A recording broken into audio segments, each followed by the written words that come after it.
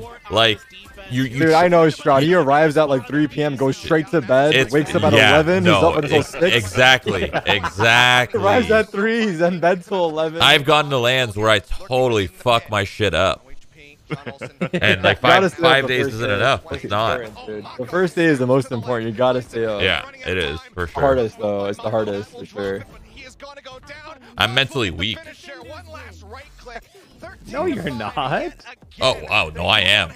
I'm telling you, man. The second I arrive in Europe, I'm asleep. Doesn't matter what time. Out like a light. Yeah. Out like a light. Yeah. Out like a light. Bad. I'll be honest. When I came here, I caught a cold after like 2 days, and that just like fucked everything up because I woke up at like 3 or 4 in the morning.